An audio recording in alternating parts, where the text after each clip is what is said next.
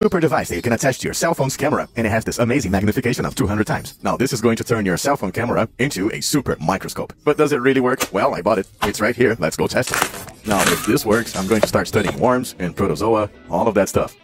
Now according to the box, you can even see bacteria with your cell phone camera because it has 200 times magnification, and that's a lot. What else do we have? It comes with this pouch and also a cloth to properly clean the lens. Now the charger is USB-C. I wonder how many cables like this we have in our collection. And here it is. Oh, how nice. You can also adjust it. Now to test it, we're going to use this iPhone here. Let me just make sure which one I have to use. Is it this one? Ah, there it is. We are going to use this upper camera. Oh my god. Look at the size of this little opening that we need to fit and align with the lens. It's really, really tiny. Just like that. Now we just have to fix the lens with the camera. Wait.